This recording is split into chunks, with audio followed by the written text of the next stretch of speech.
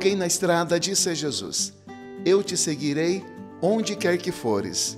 Jesus respondeu: As raposas têm tocas e os pássaros têm ninhos, mas o Filho do Homem não tem onde reclinar a cabeça.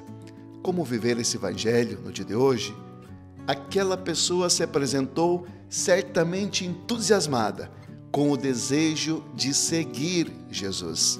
E ficou sabendo que seguir Deus não é fácil, pois precisa viver como Ele, livre, despojado, ter um coração peregrino que vai ao encontro de todos e promove o bem sempre. Para seguir Deus, precisa ir além daqueles que constroem tocas para si mesmos, para se proteger e se esconder do próximo.